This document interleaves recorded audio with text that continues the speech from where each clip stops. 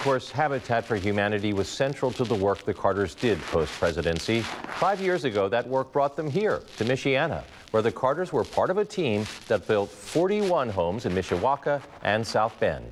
Matt Gotch has the hometown part of our story.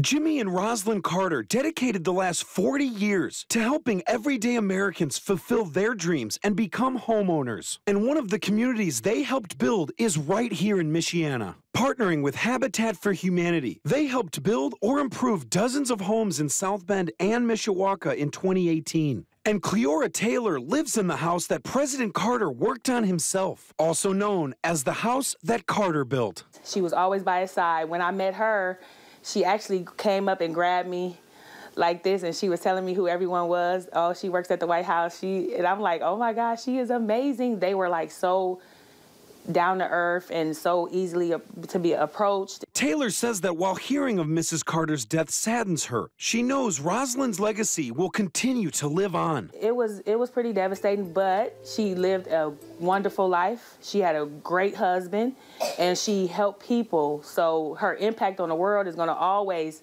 remain, and she's going to always be remembered for all the great things that she's done. And I'm just so blessed and happy that me and my family got an opportunity to meet her, because to meet someone with such an impact on the world, it definitely helped me as a person, as a mother. The neighborhood, it's a great neighborhood.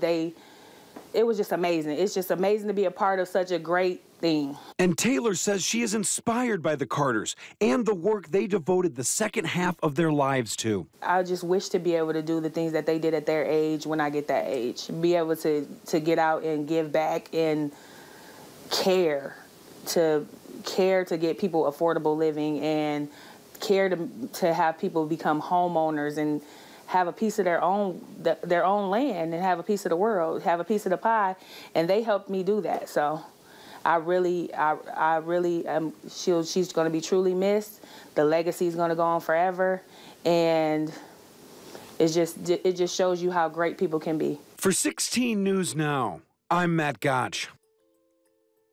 A purposeful love story. President Carter and Rosalynn were married for more than 77 years.